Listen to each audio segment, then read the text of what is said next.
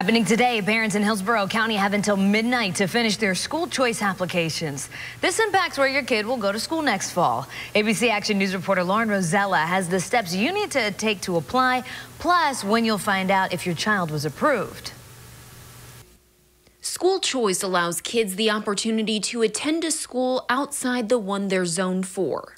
Some parents may choose to apply their kids for specialized magnet programs, focusing on certain programs of study. Others may want their child going to a school that's better rated or closer to their place of work. Whatever the reason, you have until the end of the day to apply.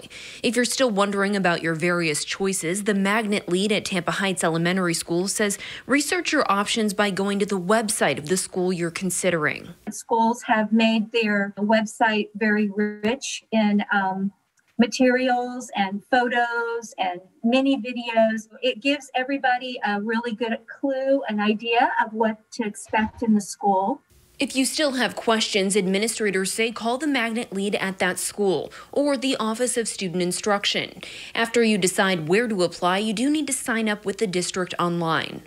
Parents should end up finding out where their child was accepted sometime in late January.